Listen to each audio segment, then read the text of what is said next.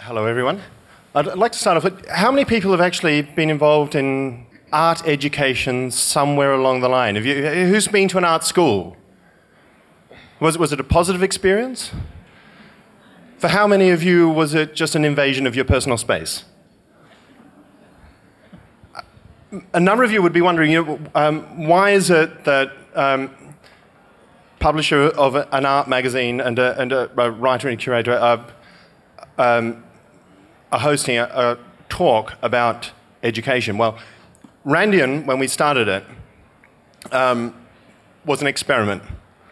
We didn't know, we started in Shanghai, we didn't know whether we were going to last 1 month, 2 months, 1 year, whatever. And as I say to everyone, unfortunately the experiment worked and we're still here, and now we've got a captive audience. What we want to do today is discuss around the topic of education. What's it for in art? Why is it important?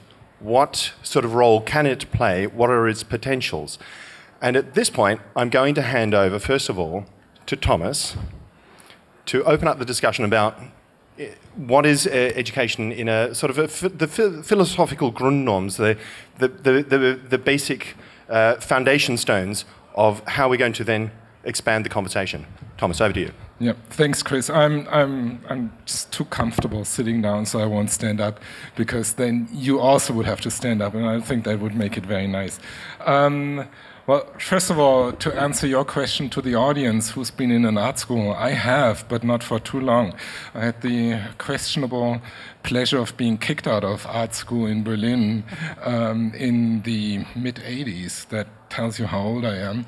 At this time, obviously, art education in Germany was pretty much very old-fashioned still. I remember all the professors there, they were male, close to 70, and their names were always something Mann. So, I mean, it was just impossible. And I asked a lot of questions to them, and they couldn't answer those questions, and they were really annoyed. I think that contributed to my very short period there. So I'm very curious to understand how you deal with your students. And maybe the first, question that I have for you is, how do you organize teaching, and what are your goals in educating future artists? Because I have a hard time thinking about what it really is that an artist can learn from a professor these days. Well, I'm Kurt Chen. I've been working in a Chinese university for over 26 years. I think if I answer this question, the first things that I would like to say is, you're right. When I was a student, I always think that our professor was trained maybe in the 50s. And how can those knowledge in the 50s can benefit the student who grow up in the 80s? So I always remind myself, okay, if I want to be a good teacher, I need to teach. I need to not only I need to convey some knowledge that I know to the student, but also I need to learn from them from time to time. Otherwise, I can't be. I'm part of the teacher. I mean, my role is part of the teacher, but I also see myself as their comrade. Try to be. Of course, they do still feel that in the classroom I'm still the powerful man. The second thing would be when you teach in the university. For example, in Hong Kong, we have every year our department is not that big. We have around 30 students graduated each year.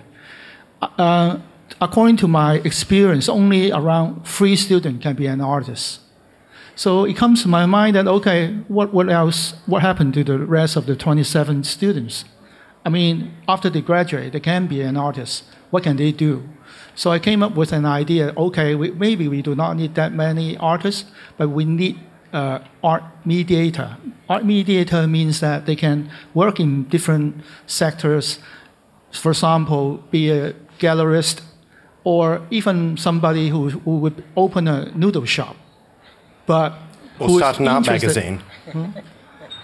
can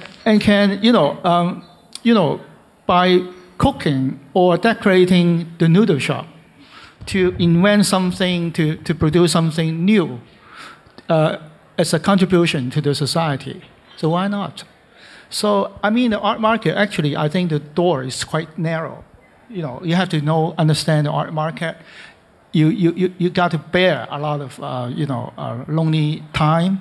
And maybe you need to do a lot of things like shaking hand in the opening and get people to know you, from time to time. So all these kind of things may not be, if you are a real artist, maybe your temperament may not really suit this kind of job.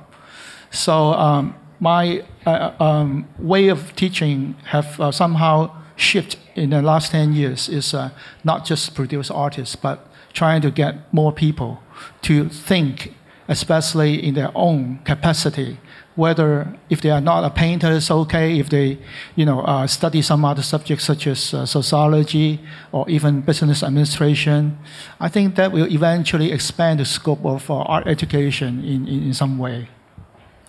Philippe, you were just before when we were having a conversation with you, and you acknowledged you're not an artist, you're not a teacher, you're the director of the most famous art school in Europe, and you describe your role as curator. Could you explain that? I don't know. I think the answer I will bring most is I don't know. And because it's, I don't know why at some point Städelschule decided to hire curators as their director or as their dean. And it started in the 80s with Caspar Koenig. And in fact, Caspar Koenig inherited one of these situations, a typical German school with a lot of Malerfürsten, they call that in German, like painting kings. And he started to change the school, although we still keep that system. So the system is that it's a couple of professors that put together their classes. So you apply for the Gordon class or the Silman class. But the funny thing is, I think what is very specific at Städelschule is a couple of things. But one, when you come to these classes, the moment you enter in this class, the whole world changes. Like the Malerfürst becomes the apprentice. In fact, they select together who comes in, but the moment you're in, it's kind of like the inverse. They start to kind of like take in from what the students bring, all in their own way, like one of the very beautiful anecdotes of a recent phenomenon, or not a phenomenon, a recent event, when Peter Fischli arrived at the school, in order to know the students that were already there, that he inherited from the class of Simon Starling, and the new students, they went on a hiking tour around Frankfurt Airport. Arguably the biggest airport in Europe, like the best school in Europe.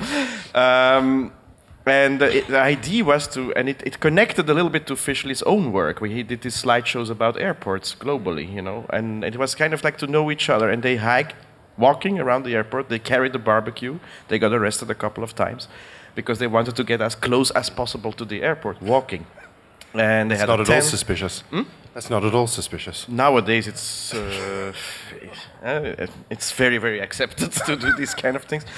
But it's the kind of thing like the professors, most of the professors, that it's not that they don't know anything. It's not that they don't know things. It's not that they don't want to communicate things. Everybody does, but it's just to say like everybody does it in its or her own way to create, develop, or form the class, and they listen a lot to the students. And one of the most important things when we talk about cooking, in fact, we want those people to decide in these 5 years that they're in our school, some are less because they come from other schools, whether they are going to be an artist or not. Because we take it so seriously in that sense that we know that it's the most difficult profession in the world, for many reasons. And of course they can, in the course of these years, they decide whether they're going to do it or not. They can become something else, but we don't provide them with skills for something else. We maybe provide them with a mind that is also useful somewhere else. On the other hand, when you come in the Städelschule, you don't find an art school. It's a very small place. It's a place with a couple of classes, one would say, rooms.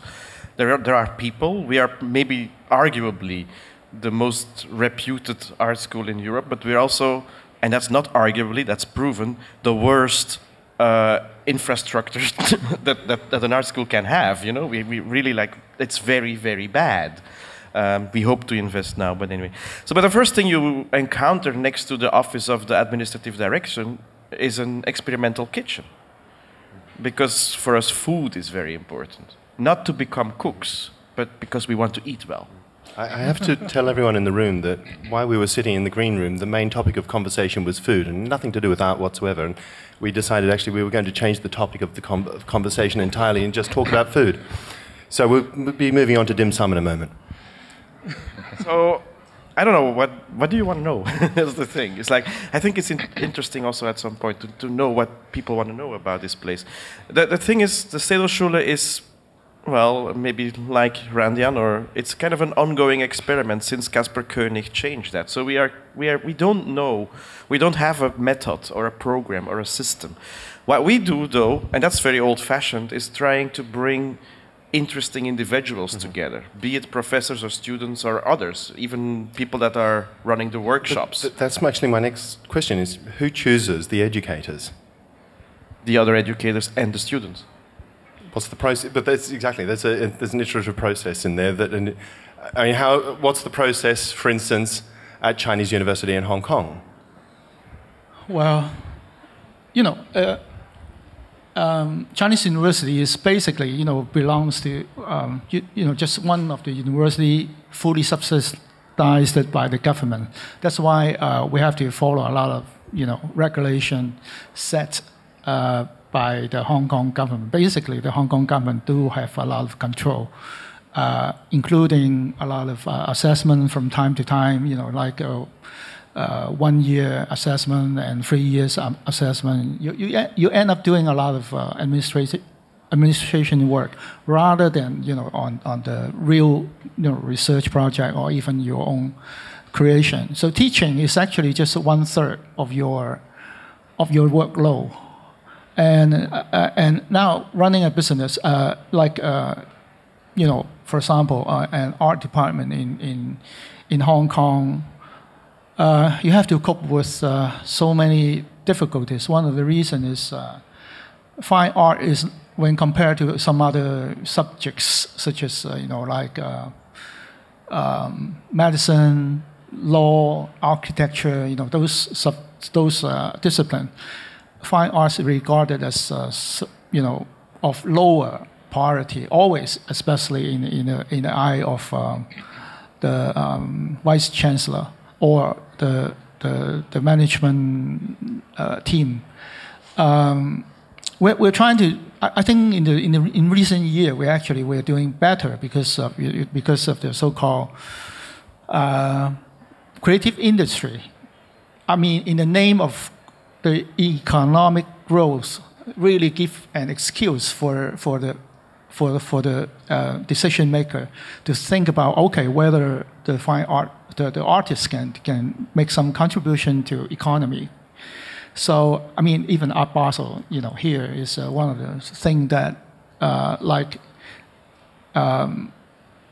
it's a easy tool for people in the management level who do not know art to understand, on certain aspects of the value of art, which is the market price or even the investment. I would say that this is a beautiful misunderstanding. But the thing is, we do take the advantage of this in order to persuade the university to give us more resources. And I think this is one of the reasons why, starting in the year of 2000, there are more and more art programs being emerged in Hong Kong, which include a private school like SCAD, and also local university like Baptist U. They do have a school of visual art, and even private institutions like Hong Kong Art Center. They have the Hong Kong Art School, and many more top-up degree program, which is now allow more flexibility for courses of fine arts. So I would say after the year of 2000, now is already 15 years, I think the growth of art market and also the production of art student really get together to make the whole situation. I mean, I would say the bloom of art in Hong Kong. But of course, the market and the real. I mean, the student who work in the art field still keep some distance. One of the reasons is, now in Hong Kong Art Basel, you see not many Hong Kong artists were given the chance to feature their work. Many of them still, from international. But let me, before we answer everything at once, let me ask a couple of very basic questions about student numbers, for example. How many students do you have every year, or how much students do you have in the art department? That is something that interests me, because I mean the art world is a growth industry, right? It's growing bigger and bigger and bigger every year. It seems more art fairs, more artists, more everybody, and so that's one question that I have, and then maybe also a little bit of an idea of the institutional trajectory, because art schools, especially in Germany, they tend to wanting to become universities and hand out degrees, PhDs and all that, because for them it's business. And also, mind you, in German universities you pay a very low tuition, almost none, which is very, very different to any other country in the world that I know, where you have to pay a lot of money. So there's a lot of students applying to become to enter art schools in Germany, and that's just to give you a little bit of a background information for the conversation we've had. So maybe just very quick question: how many students do you educate every year? How many students do you have in the department? And the same for you, Philippe. Our department is really small. For undergraduate program, we have only around 30-something for one cohort. Mm-hmm. And for our graduate school, which include MFA and MA and even PhD, we have around 25 each year. Nice. So actually, our graduate school is quite big.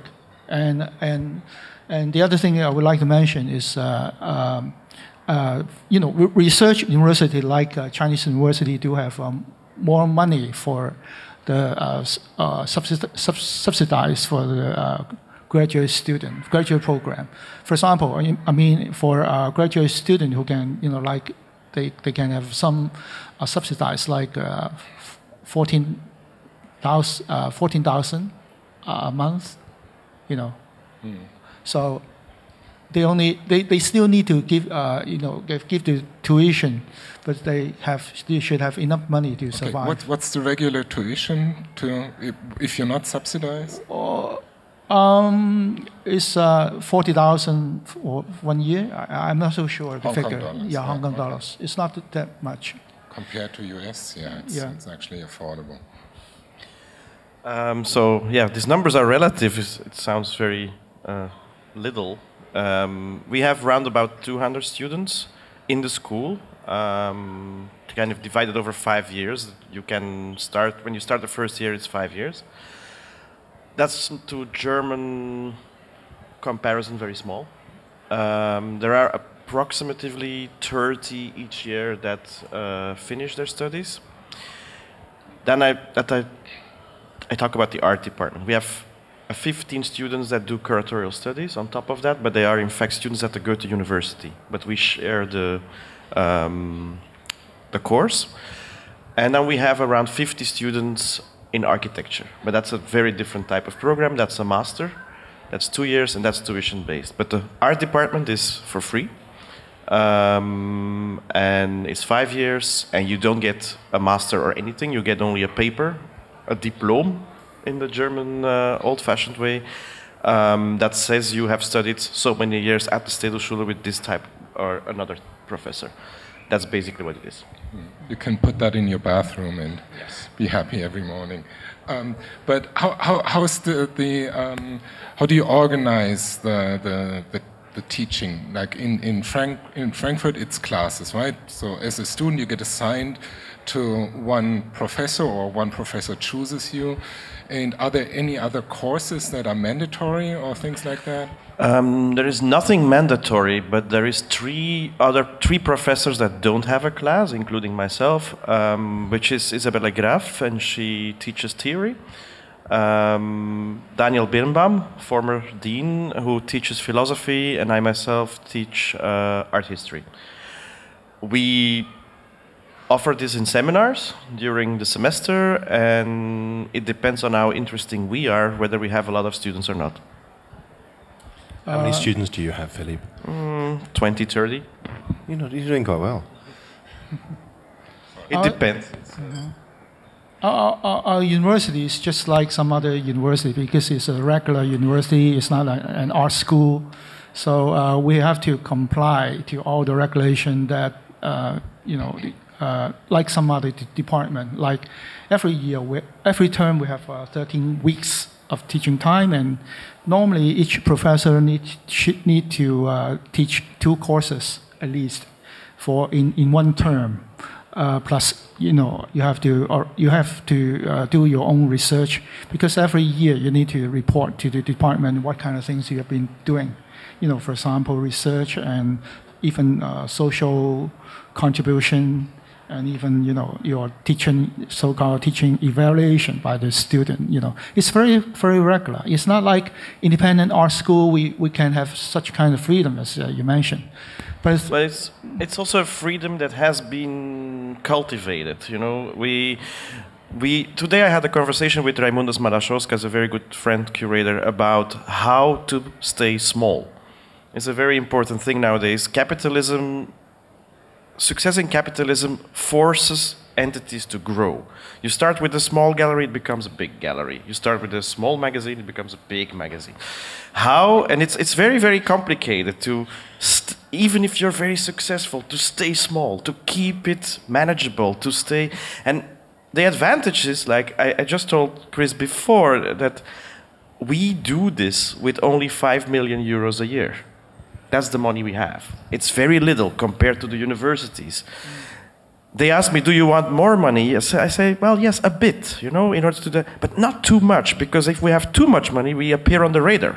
We want to stay under the radar. That nobody tells us, like, you receive so much, so you have to do that, that, and that, and that. So we try to kind of like keep low profile on the political side, keep low profile on the managerial side, having as least bureaucracy as possible, having an atmosphere where the moment we have, the school is famous for its school restaurant. We have a chef in the school restaurant. No, really, that was my next question. What portion of the revenue actually goes on the canteen? Yes, but the canteen is a very important social place, and it's much better. Like, we are not soldiers. Soldiers, they eat bad, so they fight better. But we make art, so that's a very different story. We eat good. It's a very important thing. And where I wanted to go was, yes. Yes, if we would become like a real state university, then they would close our canteen, and then we would all have to eat bad in another thing. So it's going to be revolution. It kills the school. So it's one of those elements. Wouldn't revolution be good? The revolution would be like, okay, let's find somewhere else our 5 million, And no, the moment if they really would, how do you say that in English? Verstaatlichen.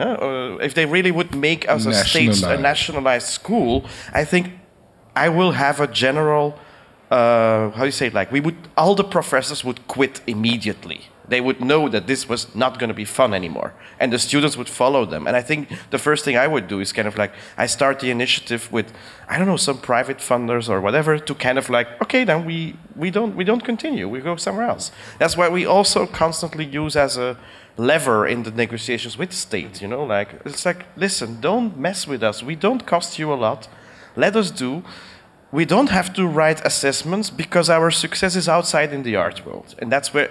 Read magazines, go to exhibitions, count how many former Städelschulers are there. That's enough, instead of writing mission statements or assessments, It's kind of like, okay, it's a bit secret. Governments don't like that they cannot count and make us accountable for all the things we do, and they like, what is the methods, and what is this, and what is that? I know that's not very kind of like desired from the kind of the organizational modus. But that's why we want to stay small. That's why we want to, that they don't have time for us. They need to dispute about the 15 million and the 20 million schools. And that's a very interesting position. And it's something that it's a very precarious balance also with the professors. We are very successful, but we have very bad infrastructure. But the moment we want all that, we need more money. And the moment we need a lot more money, we will have to be accountable for what we do. And I think that's a big difference. I have a totally different question now because, I don't know, we're sitting here in Hong Kong, which is sort of an exceptional place if you look at the map. And so I'm wondering, where do the students come from that you teach? And also in Frankfurt, I mean, it's not only German students anymore. Everybody wants to come to Frankfurt, I guess, to Städelschule because it's famous. How's that here? Do you have students from mainland China, for example, or other places around the world? Oh yeah, especially the graduate school, we have so many mainland Chinese students because we do have an art history department. And obviously many students, I mean a local student, there is a tendency that local student would like to be an artist rather than an art historian. That's why our graduate school, I would say over 80% of the students came from mainland China. And for the undergraduate student, actually, we did have one MA studio program, graduate program, which is quite unique. As I heard about the other art school, what your school is doing is. It's totally true because since we take a lot of money from the government, that's why we have to be accountable to many things. That's why we have an MA We've heard program. about his budget. What's your budget? I'm not the chair, that's why I do not know. But I know it's. Take a guess. It's quite well. The salary is quite expensive. I mean, for Hong Kong education, and. One thing worth mentioning is we do have an MA program which is much relaxed because it's self-financed program. That's why we have more say in this kind of program. When we take in students, we don't need to look at the academic performance as a first priority when they came in, and we treasure more of the experience when they work in the society because many of them are. Mature student because otherwise they can't really afford the tuition fee. They have to pay like not 12,000, 120,000 for the whole program, and we don't and I really treasure this kind of student because they do have some other expertise can be shared during the class and can expand the originally fixed curriculum and lead it to some other direction, which is really, really good. So it's like even we are very much institutionalized in some sense, but we still try to find some, gaps to pursue our educational goal. We have 70% non-German students. So it grew over the years more and more, up till the point that we now have to watch that we keep enough German students, because that would be also politically dangerous. Then you are a complete foreign body in the city. And it's also for the student body interesting that there is enough German students that can kind of like welcome the others, in a certain sense. Städelschule is a lot about community and about atmosphere, and so if the students coming from come from Asia, America, we have a whole. Other... It depends a bit on where professors and other students have ventured, for example. So each time we venture somewhere else, we have a whole lot of new applications coming from a specific region. So, for example. it was Nikolaus Schaffhauser, who never worked with us, but who was running the Frankfurter Kunstverein, who was on a research trip in New Zealand more than 10 years ago, and he convinced Simon Denny to apply for Städelschule, which then Simon Denny got accepted, and since then we have each year applications from New Zealand. And we have a lot of good ones, and it means that each year we have a couple of New Zealand students. We have an enormous influx from South Korea, up till the point that we now are collaborating with a good friend, I don't know if he's here already, Dirk Fleischmann and Park Mi-jo, who they founded the Rad School of Art in Seoul. And it's a kind of an unofficial school. It does the same as the Städelschule. It doesn't give a diploma, and it's where we try to exchange with a bit and see, because we have to say no to so many good South Korean applicants, and so we try to kind of like suggest them to go to the Rad School in Seoul, which is it's a new experiment. It exists since 2 years, and we are very close connected to them. It's an apartment, and it's 7 students. That's it, but it's really great. Does it have its own canteen? Not yet, but the street canteens, you know, the street food in the street is so amazing. So we called it already Mensa of the Rad School. And you know, to your experience, how has teaching changed? I mean, when we were talking earlier, you mentioned that you know, in the days, a professor would tell the student what he knew and what was important to them, or was going to be important to them in the future. Now you said with your iPhone you're connected to everything, so it's not really about information anymore. There's a very different skill set that you need to communicate now. So how do you deal with that teaching or conveying of information has changed completely? And what is it that somebody who wants to become an artist today, what's the skill set that he really needs to take home from this school? Actually, in my experiences, in the old time, you know, we are able to buy many books and collect many images, which can be served as our teaching material. Nowadays, the student can easily, you know, ask you some, you know, propose some artists to be discussed in the class, to whom I do not have a clue. You know, it's like so many names, new work. So nowadays we are trying to. My own practice is trying to, you know, teach methodology. I mean, the method to understand art and to analyze the process of different ways of art making, instead of providing the solid information. And the other thing is, one thing I treasure very much is, well, there are some characteristic of those information from internet is they give you the images of the final work, and they also has some description about the work. But to my real experience is that I don't really trust, you know, the image, because one of the reasons is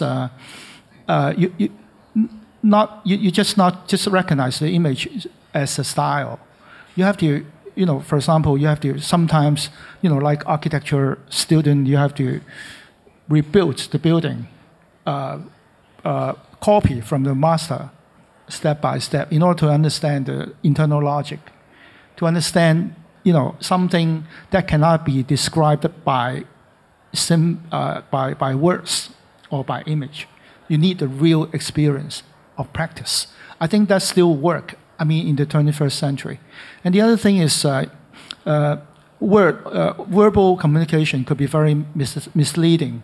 One thing is when artists, you know, make an artist statement, it may not be really what it means, I mean, to the artist, because sometimes they need to write some artist statement is because the gallerists want them to, because they want to publish something. Some art cannot be described through verbal language. So in this case, I think the hands-on experience and the genuine discussion in the class can compensate this area which the internet cannot, some information that the internet cannot provide. So I think methodology, hands-on experience still work. I mean, no matter in any decade, 21st century or 19th century or whatever? I don't know how it changed for sure, and you described it very well how it changed. What we do at Städelschule is, in fact, we accommodate or tolerate. It's the wrong word, because in Städelschule nothing is reified like that. It's more like all of a sudden the students start to fundraise for a professor. They want a fiction writing professor, which we don't provide, and they ask us and we say no. And then they fundraise themselves, and through the back door they make a class. So a lot of the students that come from other classes, they hired Mark von Schlegel since 3 years now. And it's great. Now we love it, and so we started to finance that. Although it will stop. Also, is this kind of things that pop up, but that's a very interesting thing. And then, of course, we have not monthly, every 4 months this professors' dinner, and then we are constantly disputing because this one wants that and that one is not agreeing. It's very healthy. We dispute like hell. And then afterwards we have a great drink and we are all good friends. But it's very, very good. It's this kind of like a moment, and it's not a non-official meeting, and it's in the dean's office with a lot of great food and wine. And then we dispute about everything and about what is happening with these students. Why are they asking that, etc., etc. What should we accommodate that they want to have a fiction class? And then half of them are against it, half of them are supportive of it, but we don't have anything to say because they hire a room and they put the fiction class, And that's very successful now. And and it's called pure fiction. They're invited in biennials now. It's incredible. And we wanted to refuse that in the beginning. It's really crazy. So I don't know what changed this. I don't know if it's really changed, but what we try to feel each time when such a thing is happening, and to kind of like play the ball directly and to be maybe a little bit resistant for the form, but then see, okay, this is very interesting what's happening, like that. To what extent is the faculty students of the students? Because something very interesting that happens in Germany is that when you look at an artist's CV, it will say that they studied at such and such a school and they obtained such and such a diploma, and then the really important thing is saying, I studied with Professor so-and-so. So how does that work, first of all, in Städelschule and then also in Chinese One can be university? extremely critical about that too, because that's what you described before. That's part of a market strategy, I studied with Simon Starling, meaning, if Simon Starling took you up in his class and he had only 25 students, you must be something. That's the kind of trick with these things. So the structure of the school is old-fashioned, like you say. It's very, very old-fashioned. But we betted on trying to misuse this old-fashioned structure instead of changing the structure. And I think this whole notion... That's why you got Douglas Gordon. Yes, amongst other people. Yeah, it's kind of like, okay, it's a structure that has been heavily criticized, also in Germany, this kind of class system with a star professor, etc. But the whole idea is like misuse it from within. We don't change that structure. We don't want to change it into a program-driven thing. And I think it's fine. It's a lot of, as I said, also within the class, there's lots of disputes, but that's interesting. I think it's when it doesn't become obnoxious, then it's very healthy, and sometimes it's all an experiment in how you have to do it yourself. It's like when you want an exhibition, well, organize an exhibition. Don't wait till a curator comes. Don't wait till a gallerist comes. Don't wait till your professor says now you have to. That's a very interesting thing. We are not merchants in credits, So otherwise, because if we are merchants if we are working with credits, that means they do something and I give something in return. So we refuse the deal. There is no deal. If you don't want to do something, that's fine too. Kreber said if somebody wants to sit in melancholy for the whole year, that's great. That's the kind of... Of course, the professors are very often, like Fischli and also Thomas Bayerle said it, learning a lot from the students. So it's kind of like the whole notion of proximity with somebody that has maybe a little bit more experience, but is absolutely in the first place a practicing artist. So they share problems of practicing artists. We don't want somebody to become a professional professor. Then we would not hire the person, or we would kind of like get rid of the person. If it's a person that kind of like forgets to make his or her art and goes into teaching all the time. So we really, so they can share experiences from when they were younger or whatever, like, okay, what happened? It's a reality. It's also osmotic, you know, like the art world, which is terribly voracious nowadays, and the market comes into the school, you know, that it kind of like infests everything. And then, of course, students can ask their professors, okay, what attitude or what can we do with this? You know, how to deal with that? And maybe the professor said, well, I did it like that. That doesn't mean you have to do it like that, because there is no method.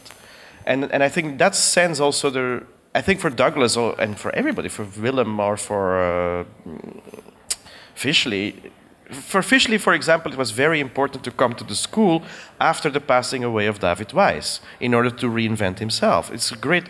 Willem de Rooij did the same after the passing away of Jeroen de Rijke. Yeah? It's these moments, we also get the people sometimes in very interesting moments in their career. And that's often people that are extremely open to learn from the students, you know. I think Tobias Rehberger's Asian career, so to say, was in the beginning pretty much prompted by a lot of Asian students, you know, to start to be interested in what is happening in another place, like Seoul. Okay. What's the dialectic like between the faculty and students at Chinese University? Well, actually, our department is, the oldest in Hong Kong. We are approaching the 60th anniversary. That's why, I mean, before the year of 2000, we are the only university in Hong Kong that provides art education for artists in Hong Kong. So you can imagine many of the alumni has been, working in many sectors in the society, such as museum and teaching in some other university, working as curator. Some of them become gallerists. So you can imagine that the network in Hong Kong is somewhat occupied, especially in early years, by our alumni. There is some criticism, in the past few years about, it seems that we have a certain kind of Chinese U has some sort of it's like rejecting newcomer into the system. But of course, it can be happen because in terms of the student number, we're still one of the smallest. And for some other institution, they have hundreds of students graduating each year. And I would say many of our alumni is actually working in the institution. And that certainly gives some advantage to the fellow student now studying in the program. But I can also see there are so many art space and new opportunity coming from overseas, and also there were many NGO being found in the art circle, which is not like a top-down model, but bottom-up level. So I can see there are so many energies from some other schools now with the struggle of the alumni. I think I would say the pie, the distribution of the pie of the art circle is changing, and has changed significantly in the past 10 years.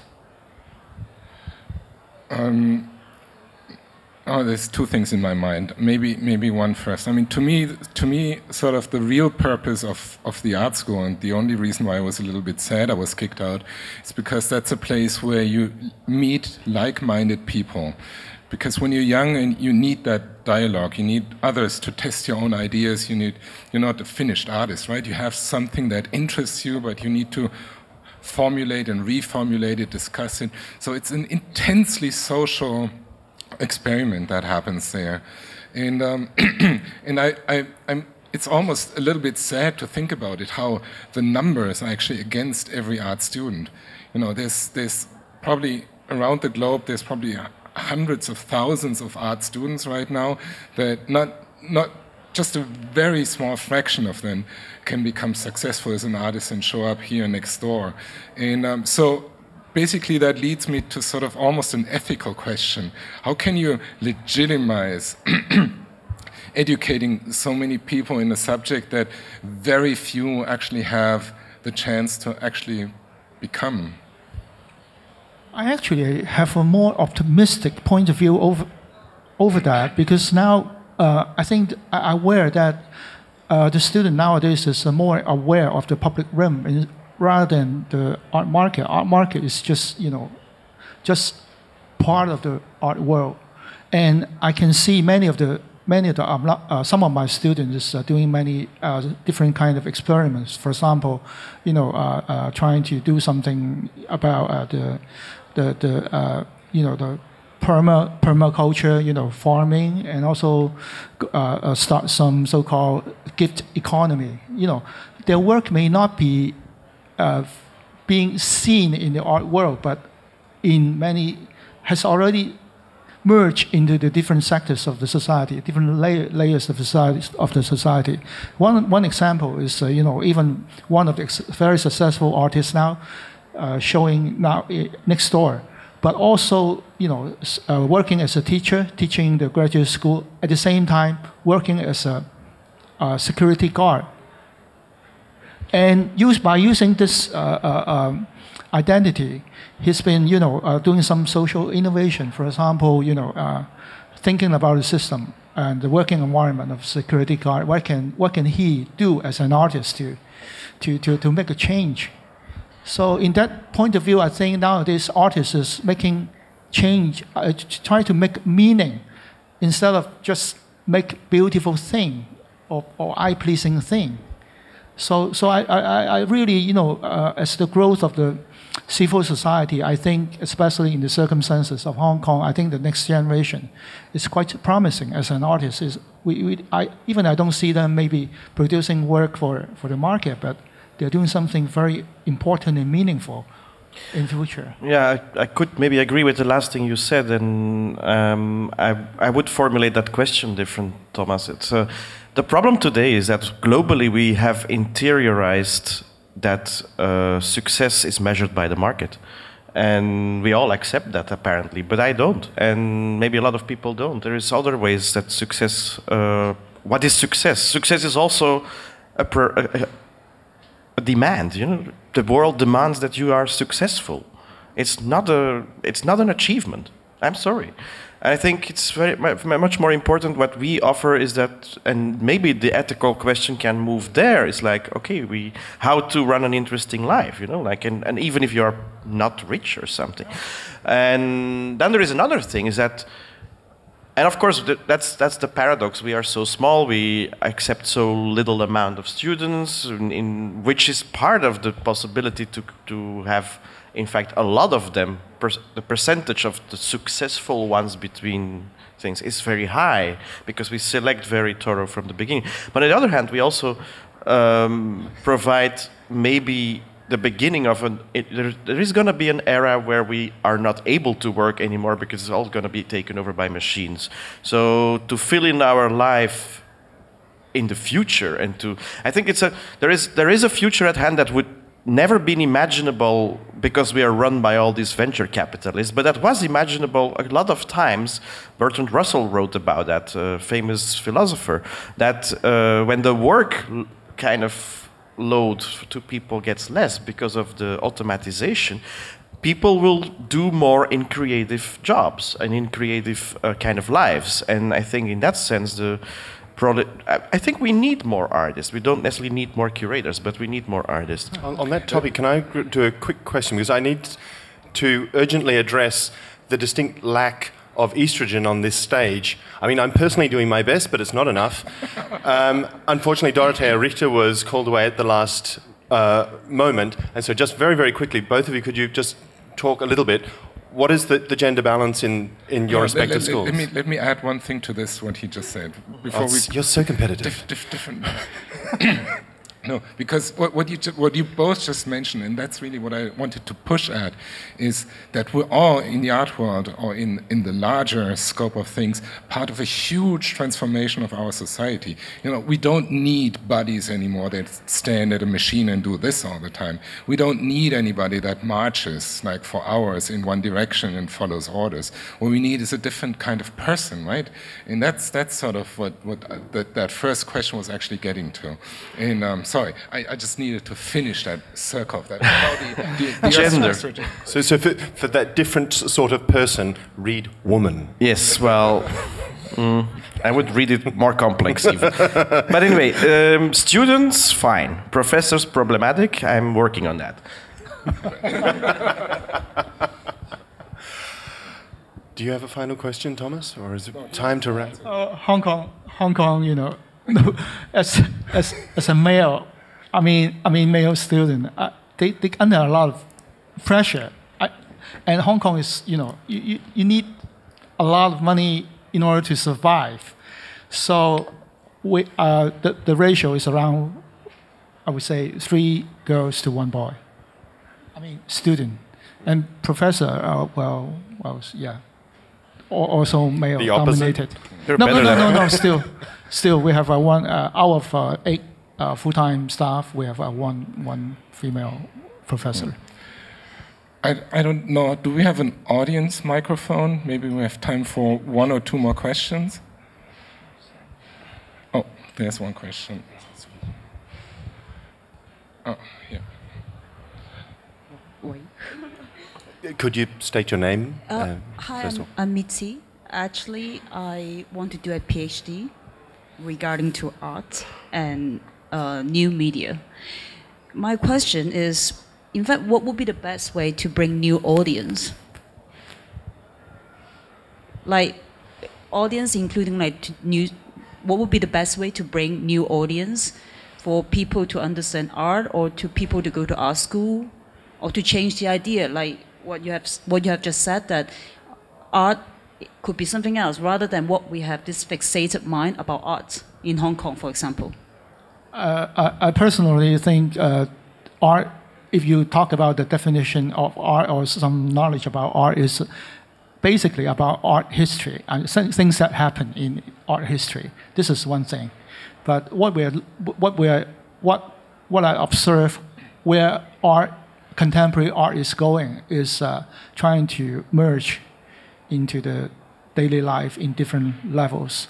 So when we talk about, you know, audience, we need to define, you know, are we talking about the audience who can appreciate the art showing next door or in the museum, or are we talking about the art, the kind of art that artist is trying to produce for the community? If the artist is trying to produce art for the community, they need to use the language that the community can understand. So if we want to know something, you know, understand some art as defined in the art circle, then we need to, you know, study the language of visual art, especially the art history. Then you can, you know, have more background information. So there was one question here, and then another one there. Okay.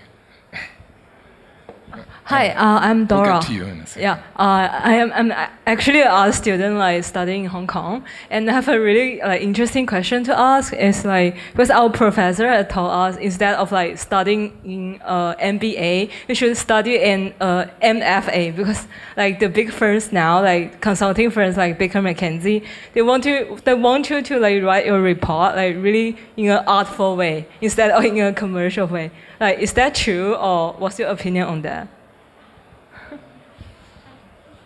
I didn't get it completely. I'm sorry. What is true? No, it's like they say like the big companies now, like they want a student have like art degree, so they want their student yes, to, that's yeah, true. I know some people that have been headhunted by big companies. Yes, that's true. But is that interesting? No. I don't know. No, but it's true. There is a lot of companies that, but it's a very dangerous thing. I'm going to try to be very brief.